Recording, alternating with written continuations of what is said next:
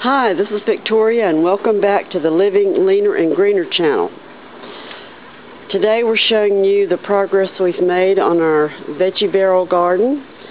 We have 15 veggie barrels up and running, and we're growing a lot of different vegetables. In case you didn't see our original video where we actually put together a veggie barrel, it's also on our Living Leaner and Greener channel. So today we're showing you how we're doing with our vegetable growing.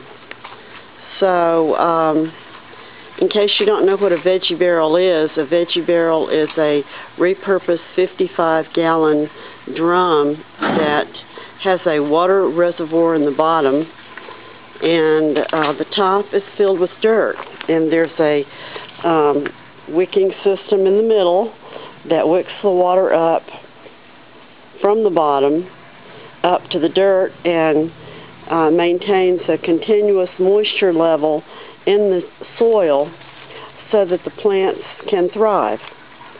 And it's also an efficient use of water so that you don't waste a lot of water. So that's very eco-friendly. And it's also eco-friendly because you're repurposing an existing product. You can also you can get these barrels free or cheap off of the internet. Craigslist is a good resource, or you can get them behind contact car washes or cleaning supply companies. Sometimes will have them. You just have to get a little resourceful.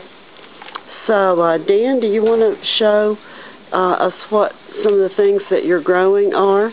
This is Dan. Hi, I'm Dan with Vista Food on the Leaner and Greener channel, and here on the first one we have apple mint and a heirloom tomato plant, and you can see we have a tomato in the very bottom down there.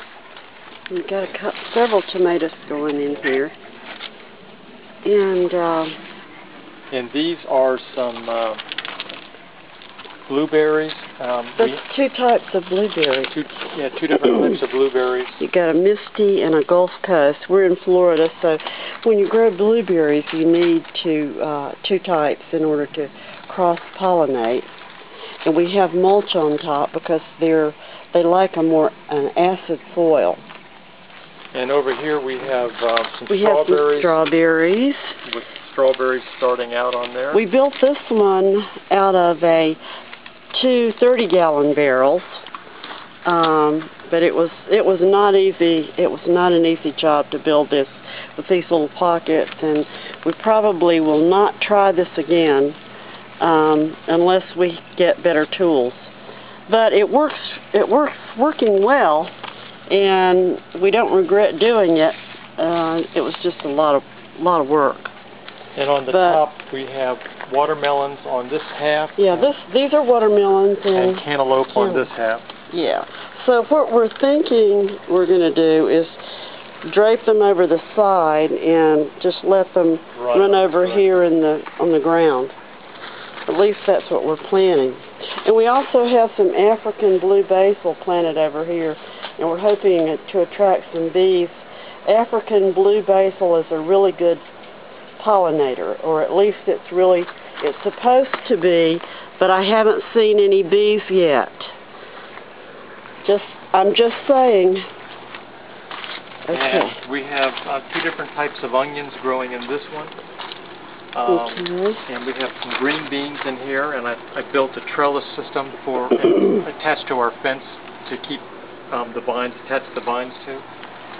And we have zucchini in this barrel, which you can see is doing really doing well. Great, yeah. Those look very healthy. The cucumbers are off to a good start, and also have a trellis for those. And we have okra in here, and you can see it's being attacked by something. I've sprayed some BT worm killer. Yeah, BT worm killer on here, and okay. And this has eggplant. They're coming up okay. And then we have a lot of different types of peppers, orange, red, yellow, so those are bell peppers. Yeah, we actually planted these peppers and we didn't think they were going to come up, so we bought some peppers and then they did come up, so we may have too many peppers, so we may have to take some of these out and move them to another barrel, but we'll see as things go along what we have to do. And we have some winter squash in here, like an acorn type of squash that's in here. And these are potatoes. And I just got done filling it up with a little extra soil. You're supposed to bring the soil level up as they grow up, so I've been doing that. And we have snap peas. You can see they're off to a good start. And then we have another tomato plant. One little lone tomato down there, and this one's empty. And this one's empty. Okay, so our garden's coming along nicely. We need to make a few more trellises, and we'll check back in a month or so and see how we're doing. This is Vicki and Dan from the Living Leaner and Greener channel. Thanks for joining.